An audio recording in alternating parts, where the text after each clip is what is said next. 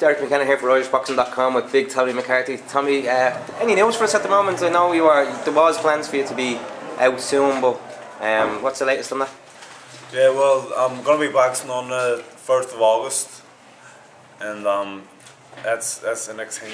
I was due to box on June the 26th, but it didn't materialise, so there could be another day beforehand, but August 1st is the exact date that I'm going to be boxing. That's nailed on, that's saying And obviously we won't announce the venue on that yet, but it's going to be a big show in Belfast on August 4th. Yeah, it's going to be a big show. There's going to be a lot of local fighters on it, and it's a great show to be a part of. Can you let us know which fighters are going to be on there, or is that still under wraps? It's still under wraps, but you know, it's going to be the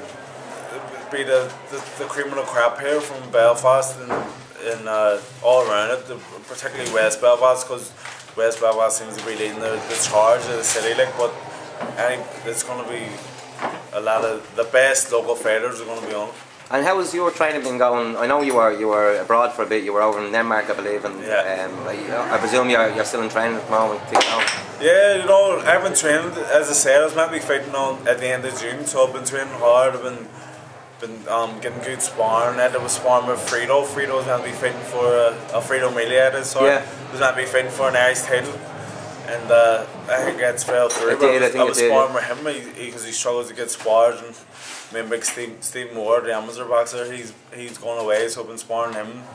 So I've been training hard. Like I'm good to go. Like I'm be ready in the morning if anybody wants to boxing. And you've been kept busy over the last while as well. After August? Is there any short-term plans for you or long-term plans in that regard? Or? You know, we'll get this August show going. It's going to be an 8-rounder, and then after that, you know, we're looking to push on.